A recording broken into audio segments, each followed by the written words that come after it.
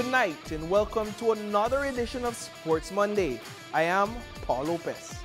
Former American football athlete Ronnie Lott once said, "If you can believe it, the mind can achieve it." This weekend, the Belize Softball Federation hosted the 31st Women's Softball Nationals.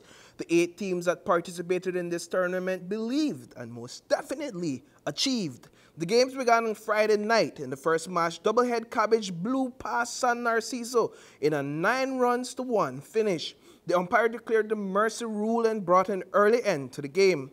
In the second match between the E-Kyash Bulldogs and Roaring Creek, the umpire also declared the mercy rule early in the match. The Bulldogs scored 13 runs in the first inning and would go on to win the match 16-1. This was a shocker for fans, as many of them thought that the well-respected Roaring Creek team would have been a more formidable opponent.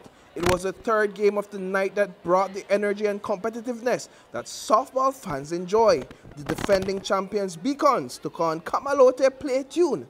Let's look at the runs scored. First, here is an outstanding defensive play by Camalote in the first inning. Beacons' Martin Nicholson is on third base. Nicholson with the lead off. The catcher throws to the third base, back to the catcher, and it's a full-fledged game of cat and mouse. And the fans are on their feet.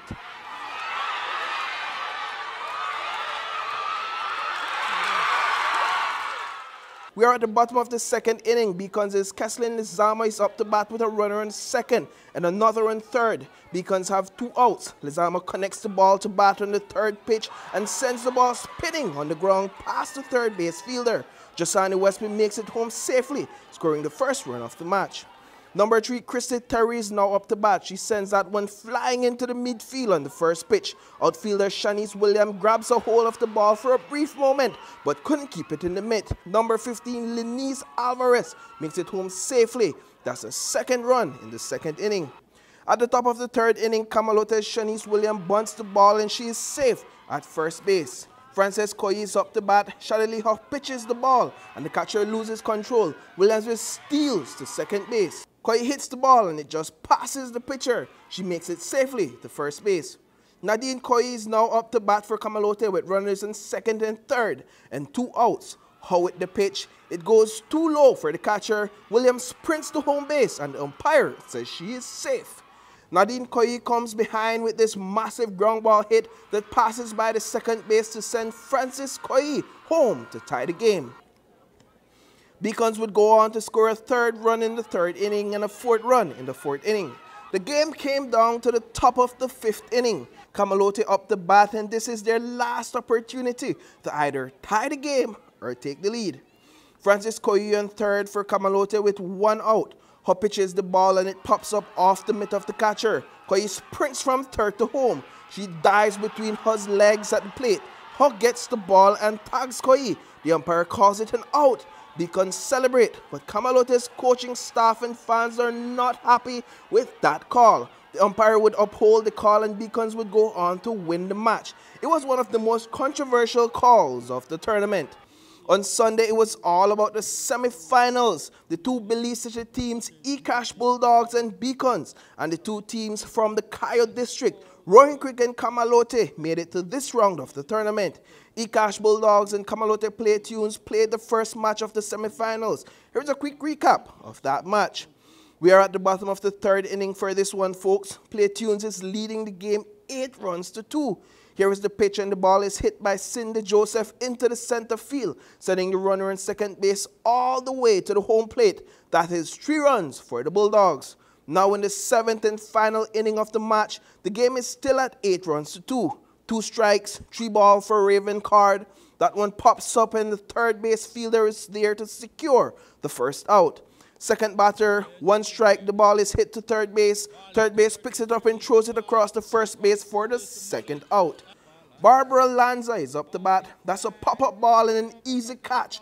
Play Tune wins the game and advances to the finals. This was a huge upset for E-Kyash Bulldogs, who came into the semifinals undefeated and was one of the favorites to win the national tournament. The second matchup, the semifinals between Beacons and Roaring Creek, had to be postponed for safety reasons after a torrential downpour transformed the field into a swamp. A new date is yet to be announced. And from softball, we move into some basketball action.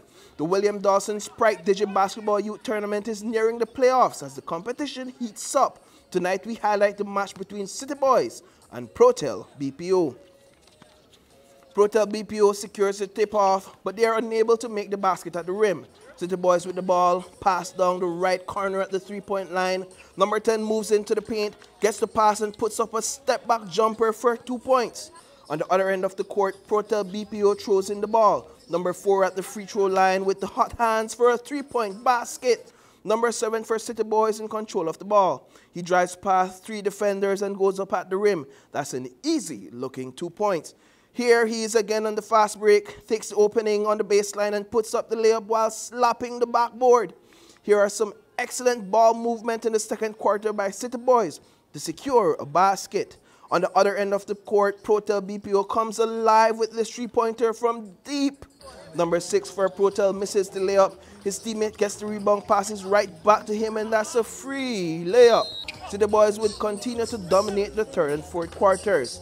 They won the game 41-36 baskets.